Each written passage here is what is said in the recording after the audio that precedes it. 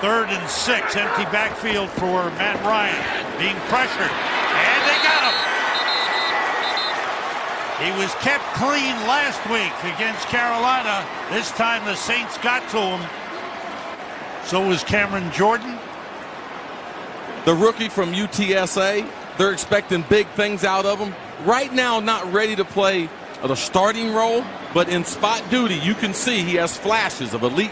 They used to tag along with their dad as he was doing all the broadcasts back in those days. In the backfield, that is Davenport, the rookie they moved up in the 1st round to take.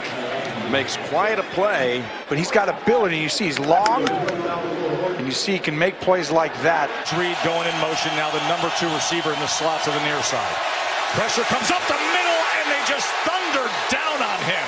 They've been talking about him coming up here, the 1st round draft pick. He was raw, but he's long, and he's going against Trent Williams, and then he comes back underneath. He delayed that game they ran with the tackle on the end. It's a delayed stunt.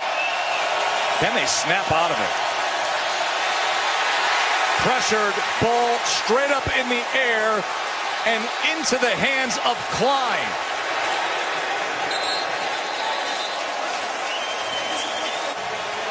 Yeah, I think they're going to call it a sack fumble, Joe. There's no doubt about it.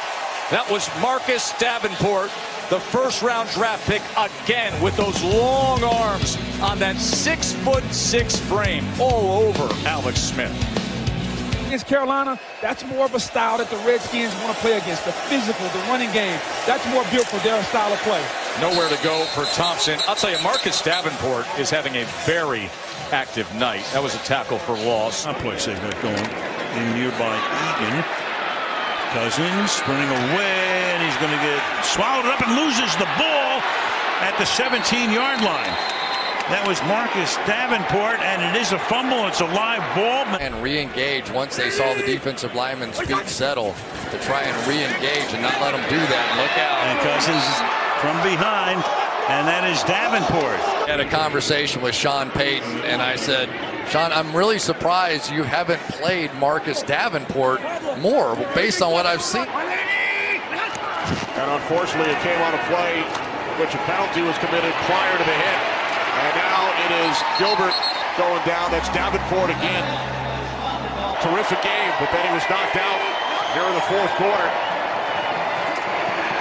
with what appears to be a shoulder injury as Cadet is brought down back at the 27.